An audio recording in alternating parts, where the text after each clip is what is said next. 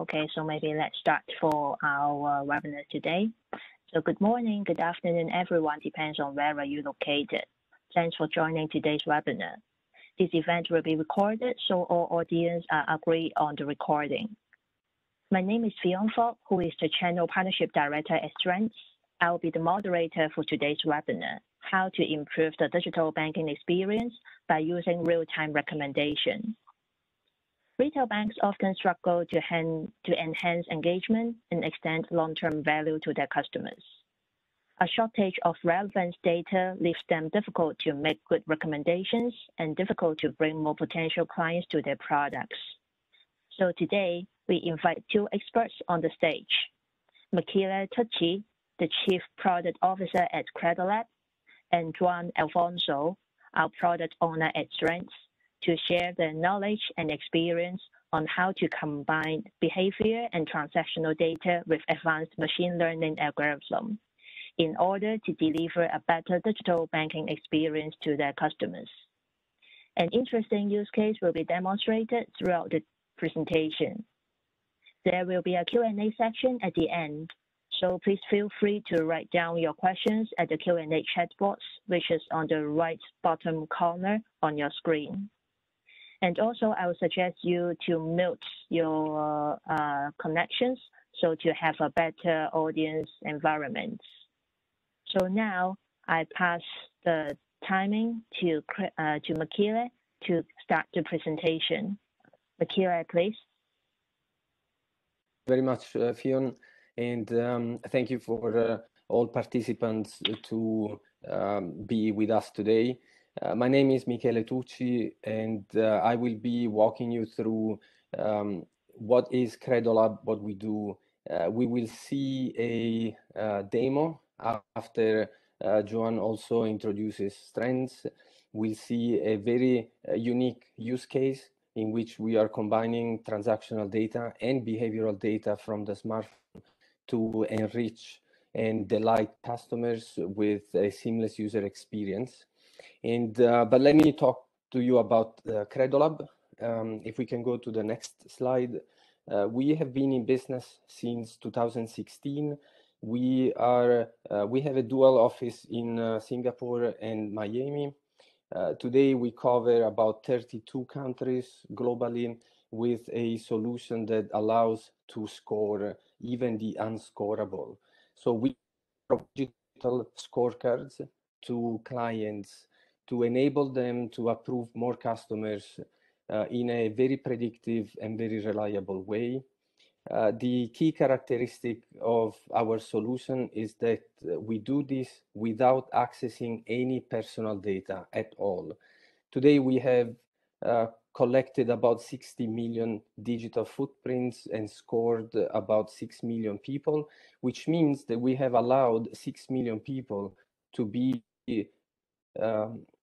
scored in a fair way without bias, and to be included in mainstream financial services. As a company, we cover 9 industries, from retail banking to consumer finance to buy now, pay later, digital lending, and basically insurance companies and any industry at the intersection with financial services. Next, please. As I mentioned, our presence is truly global. We started in 2016 in Singapore, and in 5 years we have grown to a global scale in all continents, from Australia to Nigeria to Chile, Argentina, North America, UK, and everything in between. We are very proud to be partnering with large names in the industry that endorse what we do, but also allow our solution to be deployed anywhere the need of more data to approve more customers. And with this, I'll leave it to Juan to introduce Strand. Okay, thanks, Michele, for your collaboration, and also Fion for the introduction, everyone here that has joined the webinar. Regarding Strand, just a quick introduction. We were founded in 2004 our main focus there was on the music industry. Okay, we were founded in Oregon and Barcelona by artificial intelligence experts. That what we did at the beginning was a recommendation algorithm for music, kind of Spotify-like, let's say. But then we quickly shifted into the financial industry by creating the first implementation of a PFM, a personal finance management in Europe in 2008. Sorry, until 2011, where Apple acquired our Strands music recommendation algorithm. We still were handling both businesses, but there, once the Apple acquisition, it allowed us to focus more in the financial industry, implementing in 2012 the largest PFM deployment with 10 million retail banking customers. And then until getting 2017, and now that we have more than 700 bank implementations worldwide. Okay, and finally, last year we were acquired by Griff, which is a credit scoring business in Italy that provides us a huge upgrade on our all digital offer. Okay, and as I was saying, our presence is worldwide. We have more than 700 bank implementations, which means that we are able to serve 100 million customers. Okay, and as credolab too, we have clients all around the world, from Huntington and BBVA in America, then Santander, BBVA, HSBC in Europe, Erste Bank, CBA in Africa, OCBC in Asia, and I could go on into talking all the 700 clients, but I think it's best that we focus on today's main objective, that is presenting our use case. So yeah, basically I'm gonna pass also again to Michele. Thanks, Juan. The idea now is to show you exactly what a user journey will look like if a credolab solution is embedded into the Strands PFM. So I will share my screen. If Kaison, can you make me the host? I will share my screen to show you how the app, a user journey, a typical user journey works for a client of credolab. In this Acme Bank as being your own app with customers going into the app to apply for a loan. So you will see that as soon as I touch the app, there is a gray notification box. If I swipe, there is also a gray notification box. This is for demo purposes, but it shows you one of the two sets of data that we access. So every interaction with the UI of the app, or even the website, is being captured. If I choose a loan amount or a loan term, if I accept a privacy policy, I collect data. If I type or delete my name, I also collect data. So this is, as I mentioned, two sources of data that we collect. I will go relatively fast through the process to show you how seamless it is for us to collect the behavioral data. It's a seamless integration. Of course, the user will not see the gray notification box. I'll go relatively fast now. Even if there is a drop-down menu, we still collect data. So the idea is that we are mapping now the behavior of the user. We are mapping now the way customers interact with the app and the application form, how fast they type, how much time they spend on writing an answer that they should know by heart, which could be also a correlation with risk, or perhaps with fraud. If I want to do the eKYC, I need to allow the app to access this information. And I can say, I can choose, I can say this time only, then I can take that's me right now. And then I can go on to uploading a document. I also have to allow the app to access this permission, and so I can do the KYC as well. While we do this, as credolab, we are collecting data. We are collecting metadata of the user. So the user is free to allow or deny access to this data. Of course, we mirror the permissions that the app already requires so that we do not add any friction to the process. Now, we get to the part where the customer is ready to submit the application form. It could be for a personal loan, it could be for a credit card, a buy now, pay later, could be for working capital if the user is a small business. And I can choose as a user to enable or not additional permissions within the app. I can say no, I don't want to enable any more permissions, and I just go ahead straight into submitting the actual application form. At this point, we stop collecting behavioral data related to the in-app interactions, and we collect a second type of data, also behavioral, but the digital footprint. So in less than a couple of seconds, the technology embedded into the PFM has collected two sets of data and has shared a score, risk score and fraud flags with the PFM into the Strands backend system. At this point, I leave it to Joan to continue and show you an actual use case, what you can do when you have collected this type of data. Over to you. Thanks, Michele. So yeah, let me share my screen again.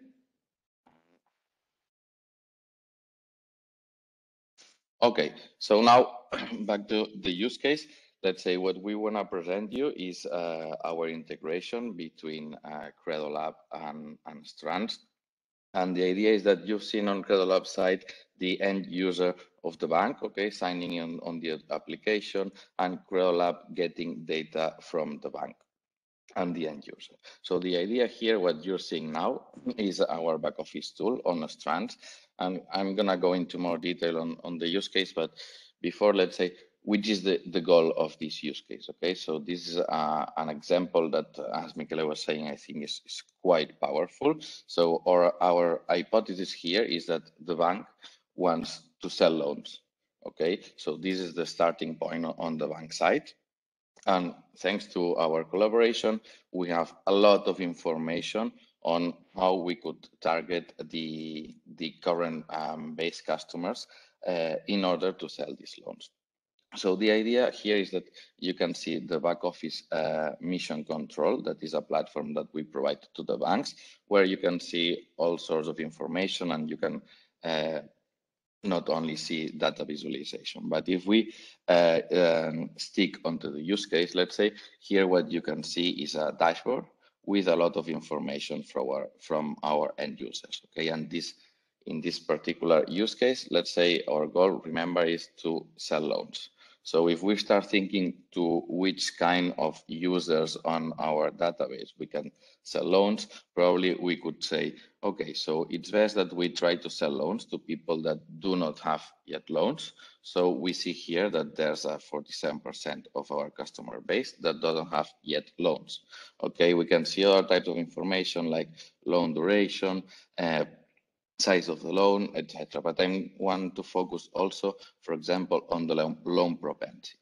Okay, and as Fionn was saying at the beginning, what we try to do is also apply artificial intelligence and machine learning algorithms into our database. So in this case, we have a proprietary loan propensity model that allows us to detect which is the propensity of our customers to ask for a loan. Okay. And this is the output of this machine learning model. And another one important in this use case is the liquidity alert.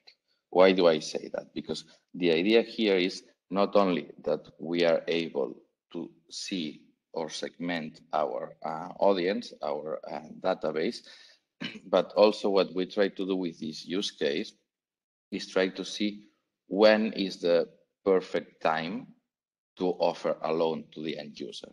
Okay, so the idea is that obviously we can segment the persons, but we want real-time recommendations. So the idea here is that our hypothesis that we want to demonstrate is we want to sell loans. So probably we are going to target people that do not have loans. And probably, obviously, it would make sense that we target people with a high loan propensity. And it makes sense that we target these people whenever they have liquidity problems, okay, before they get to have these liquidity problems, because this is the point on the customer journey of the users that we already know, that is where they are more proactive or keen into getting a loan. So the idea here is that through our back office, we can customize and see everything on our database. These are three characteristics that we've shown from Strands' point of view, let's say, from our database and machine learning models. But what we can do also is, thanks to the integration with credolab, is that we can add their information into our back office. So we still even improve the powerful data analysis that we're doing by embedding the credolab information. So here we are able to see the credolab credit scoring that we have been able to do into the end users, remember, because they were logged into the platform, as Michele has shown, and they allowed us the permission to make the credit scoring. So here now we have the credit scoring from the credolab and the amount of loans per user.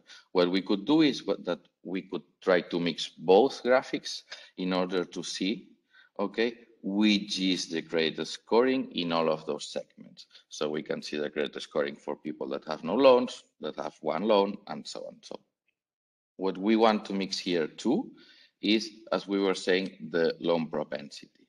So what happens if we mix it?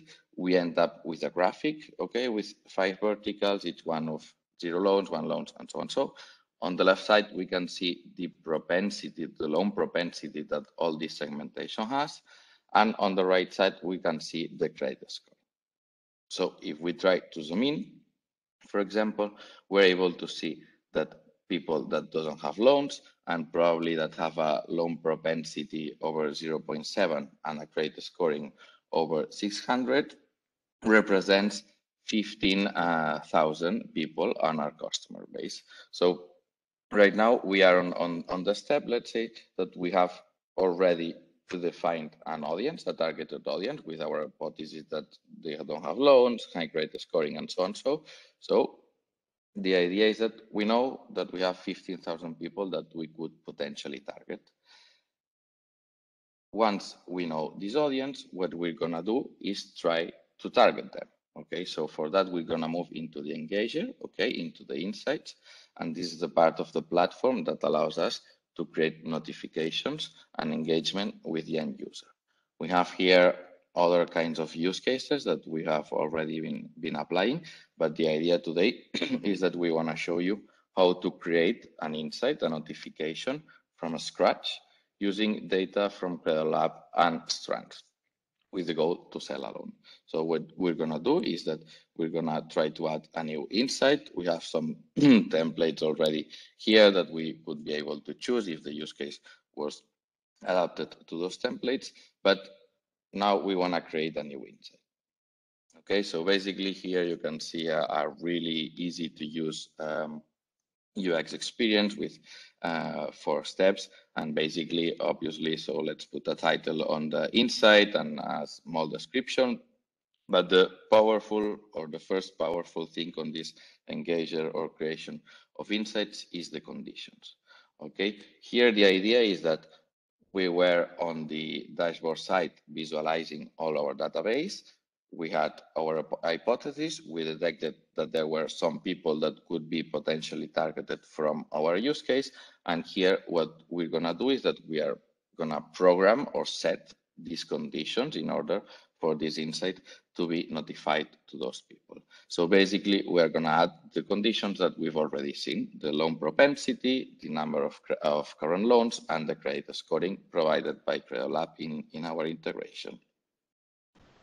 So we add these three conditions.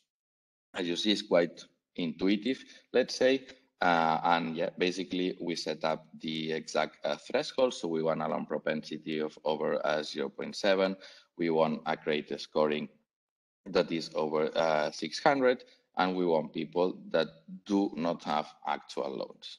Okay, so these are the conditions set on the inside, and now we can try to refresh and see how many users we're gonna be able to tackle with this condition. Okay, so again, is the 15,000 users that we set at the beginning. Once we have the conditions, what we want to do? We want to go into the real-time part of it, okay? So once we have the customer base, what we want to do is to try to target and contact them in real time when they need it, okay? Because we think that it's not useful to bombard users with thousands of notifications every time they do something, okay? We want to target them in real time whenever they need it. Okay? For sure, you all are familiar with getting 40 notifications in every application that you have on your mobile phone, and you don't even read those. So the idea is that what we want to get here is that when you really have the need, we talk with you, okay? Nothing else. We don't want to spam you. So the idea is that we have this trigger section that allows us to select the specific thresholds and moments when you would really need this loan. So the idea here is, as we were saying, the liquidity alert, okay? We think that someone is going to be more keen to get a loan when we say to them, hey, probably you're going to have liquidity problems, for example, in 3 days. Why don't you take now a loan and try to avoid these liquidity problems? So with our creation of insights, we are able to customize this and target the people in real time. Now, we have conditions and triggers, and the idea is that we're going to see now what we want to say to this customer, okay? So how are we going to sell the insight? How are we going to communicate with them? So that's why we go into the action section. So once we have the piece of information that we know, we have to act. In this case, we're going to go and see the different actions that we provide to the end user, to the bank user, okay, sorry. And the idea here is that we provide the bank to be able to send notifications to the end customer, but we also provide them with the information to send it to the CRM. So for example, probably if we want to sell this loan, but not send a notification to the end user, we can send this notification to the CRM, and a call center could call the user. We can send a notification to the database, so we analyze it and so on. So via text message, email. But today we're going to focus on sending the notification via web app. Okay, so when we decide which channel we're going to use, we are providing here different kinds of options to customize it. So we can send this in real time or on batch, and also which kind of notification. So in this case, we are able to send it in app or also as a push notification. And then the copy. Okay, so in this part is what every bank is able to customize. Which kind of language do you use to communicate with your end users? So in this case, basically, what's saying, hey, what about taking a loan? Hey, username. So here we're able to add variables in order to customize this message to each end customer. So it looks like in 3 days you might have liquidity problems. Why don't you take a loan amount loan? Okay, so here you have another powerful variable that is able to know with the liquidity problem that you have, is able to see how high it's going to be this liquidity problem. So we are able to offer the specific loan amount that you need, nothing else, nothing more, and also mix with credolab credit scoring. So you're going to see it in the next steps. Once we have the message set up, we're going to offer also or decide which are the call to actions to the end user, which are the options that we're not going to provide. We have some of those, but here on this use case, obviously, we're going to try to sell this loan to the end user. So we're going to have to take the call to action to take a loan. Okay, and we're going to add it. we are able to here to customize the label that the end user is gonna see. And obviously, what we always try to do is to offer more than one option to the end client, okay? Because we want them to be able to choose what they want to do. So a second, let's say, secondary call to action could be get more details into the loan. So probably there's going to be some users that are not decided if they are able to take a loan, so we're going to give more information to them. But basically, our main focus is to sell the loan and make it quick, okay, as you're going to see now. So with this step, we already have been able to create a new insight, okay, just adding the conditions, selecting at which time we want to communicate with the customer, and selecting how we want to communicate with the customer. So now what we have to do is to save this insight, and you're going to see here that the insight is already created. You see all those KPIs here that are able to show us how the different insights are performing. And what we see here is that once we've created this loan targeting offer, let's say it has already been triggered one time. So let's see how this could look like from the end user perspective. So yeah, basically, when our engine on the engager detects that in 3 days this user is going to have liquidity problems, we send the notification, okay, using the in-app push notification. So as you can see here is the message, hey, Maria, so the message is customized, looks like in 3 days you might have liquidity problems, why don't you take a 2,000 euro loan? Okay, so Maria is going to say, okay, let's see what this is about. We're gonna offer the same notification inside the PFM. So Maria is inside our PFM right now, and she's gonna click on ask for a loan. And just as quickly as that, we're gonna offer the proposed amount that we think, but obviously also giving her other options, but probably she's already okay with this loan amount and repaying it in 12 months. So she's gonna ask for the loan. Just a bit more information on the loan, and she's gonna click confirm. And as you've seen, the powerful thing here is that with credolab, we are able to pre-score people, and they have allowed us this permission. So we don't have either the pre-score here to do any KYC, anything. Okay, we can predefine the loan and assign it to these people. So here you see how it looks like on Maria's phone before the loan was granted. Okay, so it's orange, so it's not that good because we know she's gonna have liquidity problems. But once the loan is the loan application succeeds, she's gonna get the money instantly. Okay, so now Maria is a much better position thanks to credolab and engager. And here it ends the end user, let's say, flow. But another thing that we provide into the back office, into the engager, into Strands, is that we are able to see how this insight is working. Okay, how is it working in real time with all the users, which are interactions. So if we go into the details, for example, here we can see how many times the insight has been triggered, how many times the insight has been viewed. Okay, because as we said, remember, you get thousands of notifications every day, so probably we trigger it to you, but you haven't viewed. Okay, we can see the click-through rate too and some feedback. And the idea here is that we give you to the bank user a really simple way to know how your insights and how your communication and how your engagement is working with your end customers.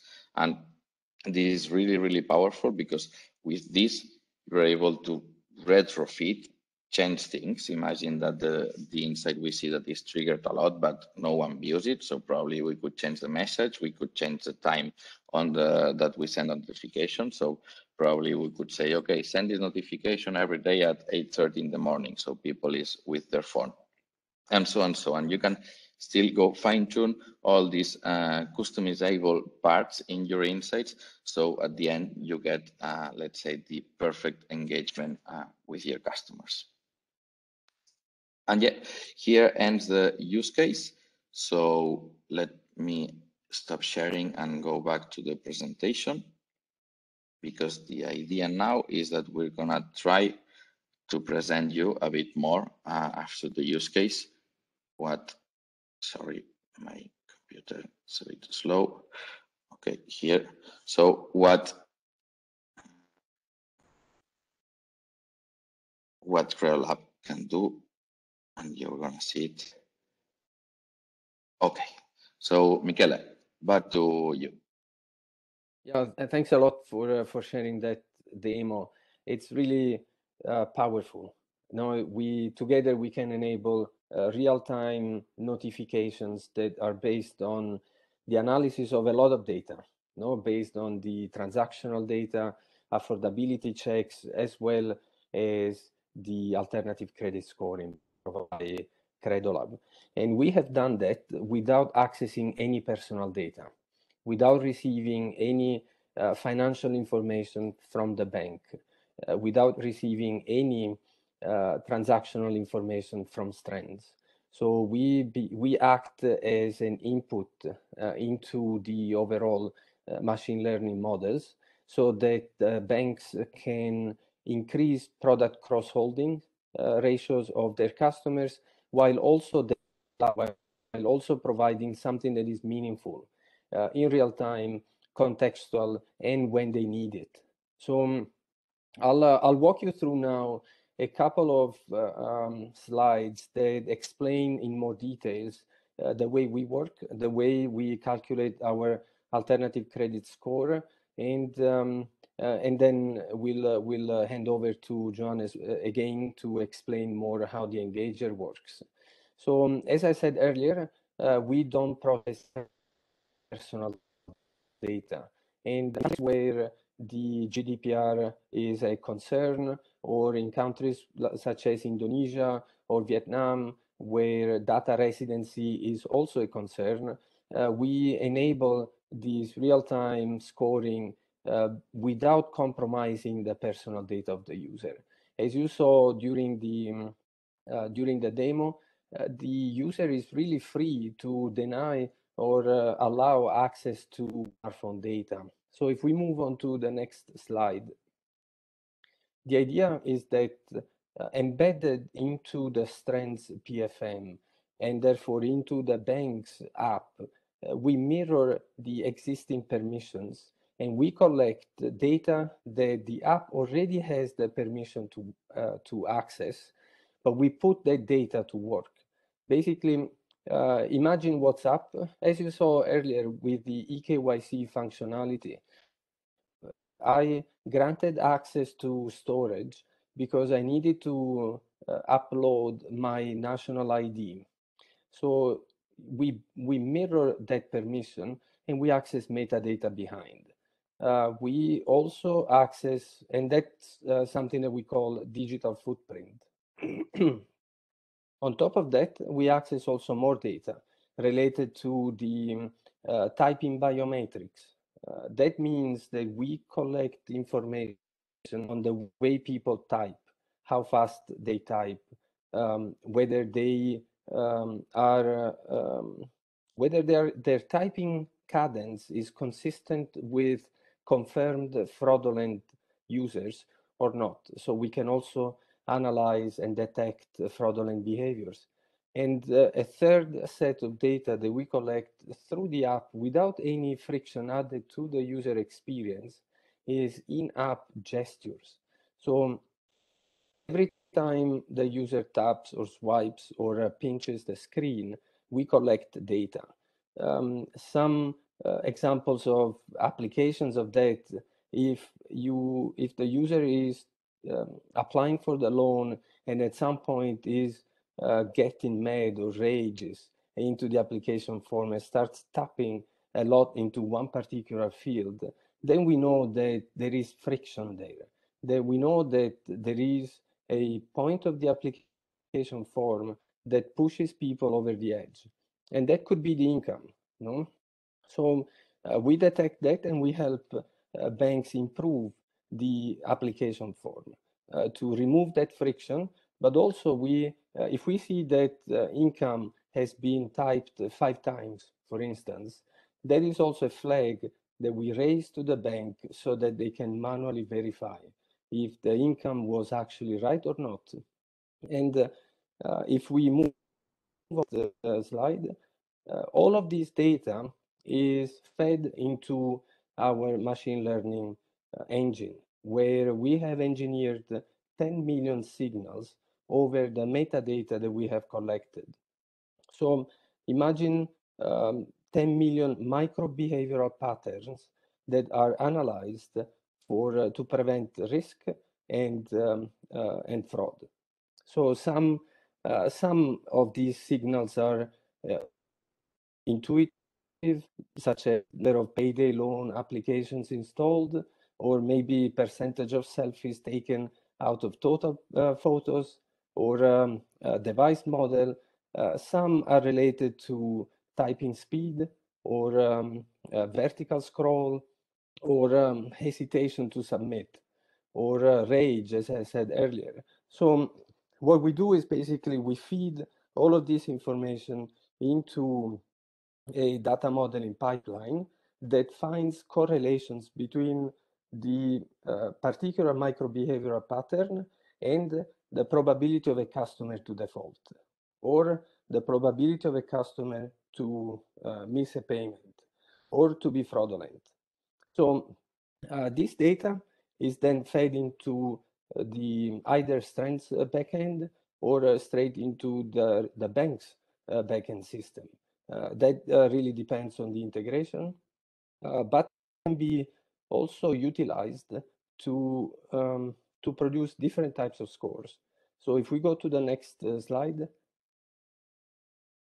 we spoke about credit scores, and this is what we have seen in the demo.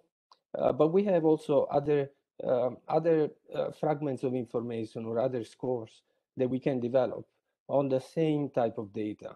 So basically, is one integration allows multiple multiple insights. Could be intent about propensity to buy, could be friction to reduce the to make the application form or the overall user experience a lot better, a lot more delightful. Could be fraud. Could be the analysis of the digital footprint that reveals a suspicious behavior. So we are not talking about AML, we're not talking about PEP or cyber attacks. We are really talking about the analysis of the digital footprint to identify similarities with confirmed fraudulent devices. Other additional information could be propensity to file a claim, but that is more for insurances, retain best customers, predict churn. So these are additional use cases that are quite complementary with the engager. And we go on to the last slide, and these are what you can expect. From a risk point of view, what banks are usually concerned of is about risk and fraud, is about approval rate. So imagine the countries where you don't have a strong credit bureau penetration, or you have data asymmetry, or perhaps you have a young population where these customers are typically thin files. They have not had enough time to build their own credit history. So they probably bank with you. They probably have the salary credited into your bank account, but they have never taken credit. So if you were to issue a credit card to them, it could be risky, simply because you don't know how they might behave. So that's where we can help. Faster time to yes in real time, as shown also in the engager. You can approve more customers with keeping risk under control. And with that, I'll hand over to John. Thanks, Michele. So into the Strands, just to see a bit more after the use case on what do we do. Basically, what we try to do is to be a one-stop shop platform for financial institutions. Okay, so the idea is that we're able to provide banks with the personal finance management and the business finance management for those of who of you who don't know, this is like the banking app that you have in your phone. But then also we have the Engager. Okay. So this is like the best product because I'm the product owner of it. So this one is the focus today. And basically Engager, as you've seen, it's an insight-driven engagement platform. The idea is that with the Engager, you are able to communicate better, to communicate in real time, and to satisfy the needs of your end users. And obviously, too, don't forget about that, to satisfy the bank users, okay? Because let's say banks want to improve their communication with their users to sell and increase revenue, but also to be more engaged with them. So this is the suite of 3 products that we have. But apart from that, we have some tech enablers that help us even improve this experience much more. So we provide widgeting and SDKs on the front end part of the integration with the PFM and BFM. We have third-party connectivities with credolab or with account aggregation, invoice aggregation. We have the advanced analytics that, as you've seen in the back office tool, that we have different machine learning models. So this is one of the other tech enablers. We have the developer portal also in order to improve or facilitate the implementation of our products, and as you've seen too, the back office console. Okay, because we think that it's really important to get information to the bank and allow them to know what's going on inside the Strands products on their site. So basically, this is our what we call one-stop shop platform. If we focus on the Engager, I'm not gonna explain details on the architecture or how it works from the inside, but I want to keep talking about use cases, okay? Because I think it's the most important thing here. And the idea, again, you've seen the liquidity risk before, okay? But I think this one is really important because it's the first one, or like, at least from my side, is what I would love that my bank tells to me, okay? Like, before I'm going into liquidity problems, they have to tell me that I'm gonna have this problem. So these are like a simple use case, but again, really powerful in the machine learning part.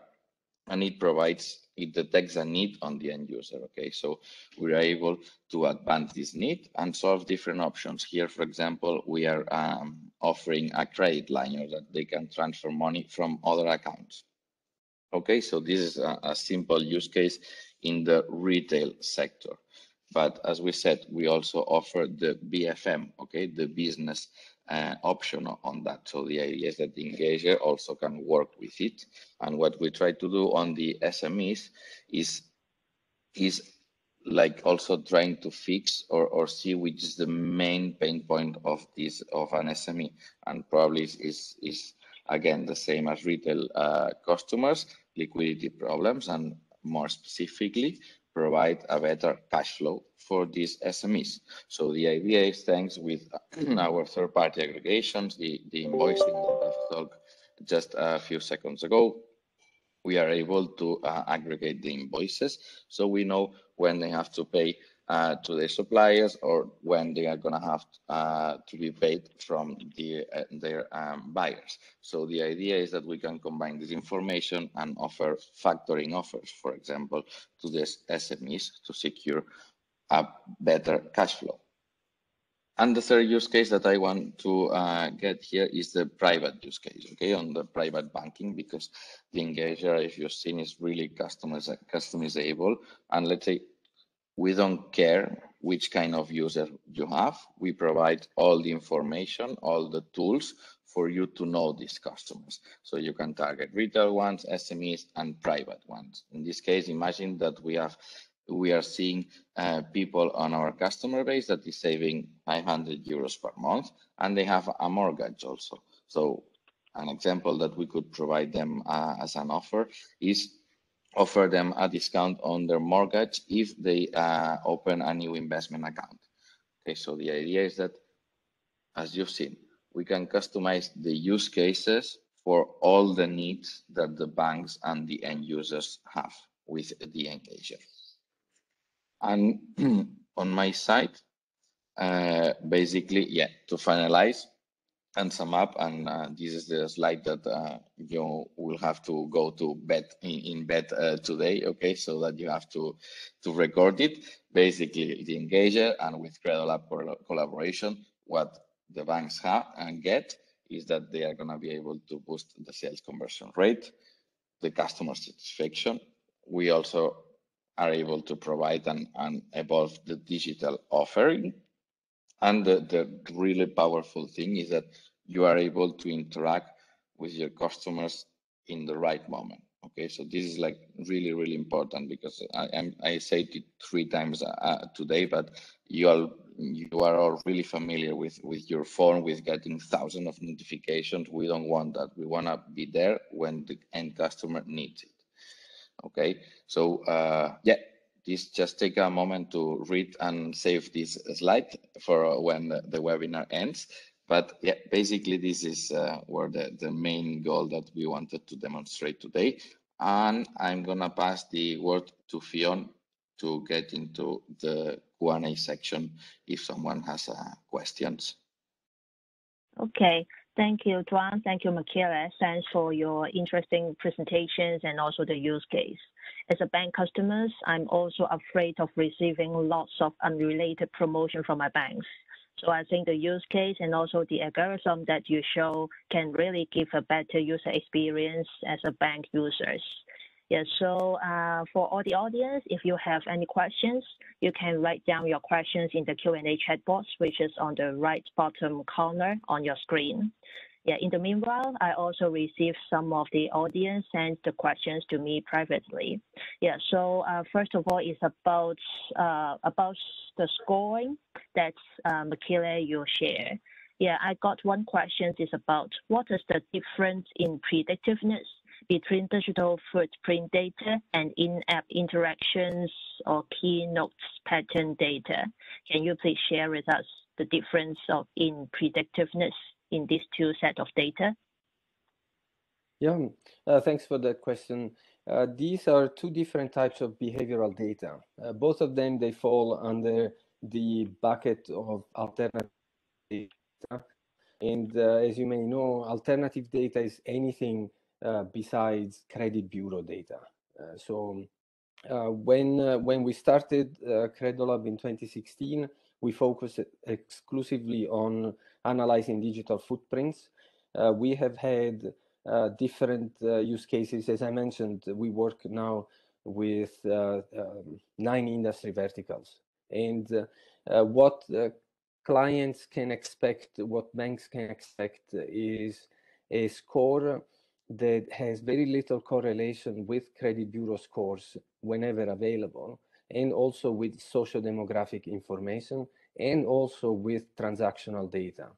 So we usually measure the predictiveness of our models in terms of Gini coefficient. Basically, Gini coefficient is a score that goes from 0 to 1. 0 is the same as flipping a coin. You have 50-50 chances of being right in your decision. 1 is when you are always right. And our models, the most predictive one had a Gini coefficient of 52, 0.52, so with a correlation of less than 10%.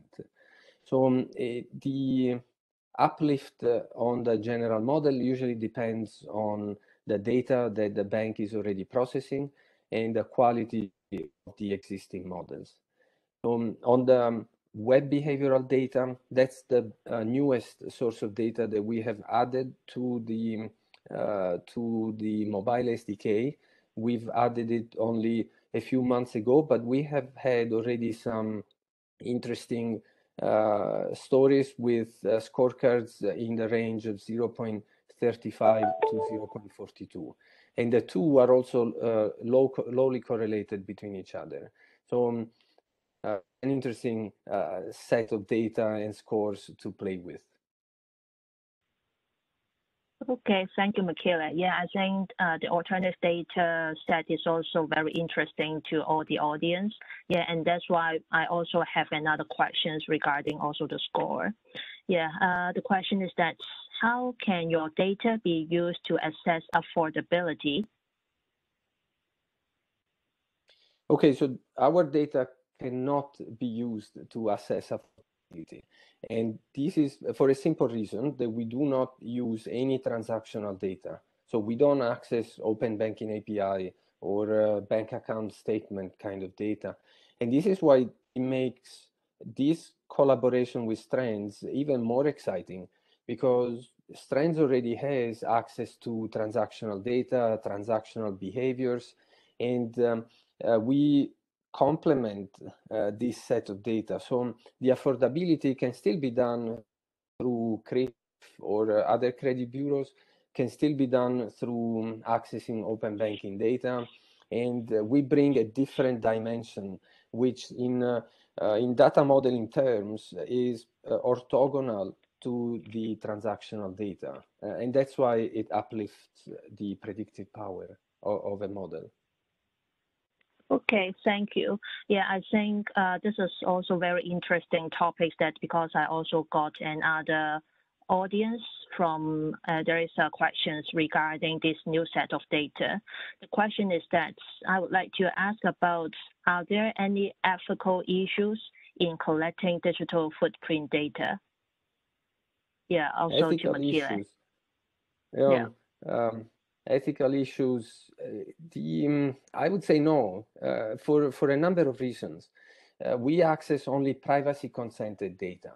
So the customer, as you saw in the demo, the data is collected, the customer grants permission to the privacy consent. From a GDPR point of view, we act as a data processor.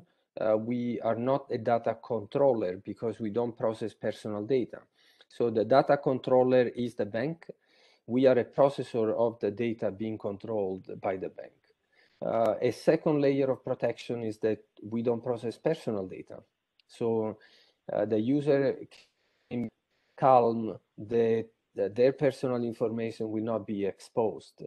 A third layer of protection is that we access data only if the user grants us permission to access that data. So if the user doesn't want to allow through the operating system the access of that data, the SDK technically cannot access the data. On top of this, I mean, we go through due diligence assessments with all the banks that we work with. And we have 18 banks, clients of credolab today, also challenger banks and neobanks. But these have all gone through the ethical assessment of the data. Yeah.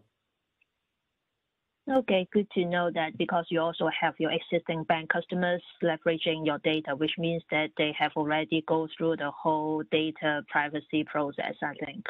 Yeah, so this is another questions. Okay, so we have also a questions from the audience is regarding some technical questions. Yeah, I think this technical questions can be also to both Michele and also Joan. First question is, how is the implementation process and how long does it take? Yeah, I think for the Engager one, and also about the implementation process for credolab and Strands.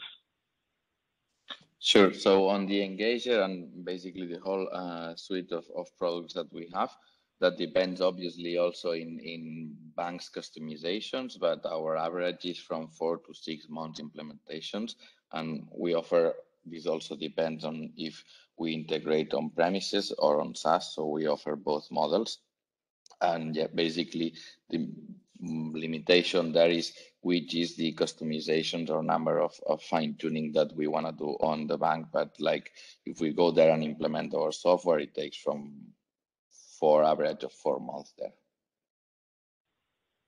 Okay, how about Michele? Is it a SaaS or on-premises offering for credolab solutions? We offer a SaaS solution, cloud-based. So most of our deployments, I would say 95% of all deployments are on cloud. there's a minor set of clients that use a proxy implementation. That means that the data that we collect goes first to the bank and then on to us. So this is, and the only reason is that the bank wants to have slightly more control over the data that they share with credolab. In general, the SDK, so working together with Strands, the SDK is embedded into the Strands PFM. So in the 4 to 6 months implementation time that John described, there will be also the credolab capability. If the bank wants to have a standalone implementation, it may take between 2 to 5 days. It's actually very straightforward, very easy to integrate. Okay, great. Yeah, I think we can also answer one more questions from the audience. Yeah, so I have a questions also for Michele. Is how can we be sure that you collect our metadata but not personal data? I think a lot of the audience will have concern, maybe because they are from the banks. Yeah, they want to understand better about the data privacy issues. Yeah, so I leave the last questions to you, Michele. Yeah, and this is also a quite common question we receive, especially from banks. There are different assessments that we go through. There is an info security assessment, data governance and data ethics assessment, compliance. On the verification itself, if the SDK accesses the data we claim we access, we have our own audit, independent audit conducted by a third-party vendor, but we have also, the bank is free to choose to audit our SDK at their own expenses. And this is something that we have done most recently in Cambodia, where the bank wanted to know exactly what data we accessed and if we did access only metadata, not personal data. So it's we can also, the quickest way actually is to test the SDK, and we will share the actual JSON file. So we can share the actual data being generated by our SDK for the bank to control. Okay, thanks for that. Thanks for the explanations. Yeah, I think this is the end of our webinar because we have a very great time control today. Yeah, so once again, thanks for all our speakers. And also, of course, thanks for all the attendance for the webinar. Yeah, on Strands side, we will continue to have different types of webinars with different partners or different experts from our team. Yeah, so see you all in the near future. Take care and stay safe. Bye-bye.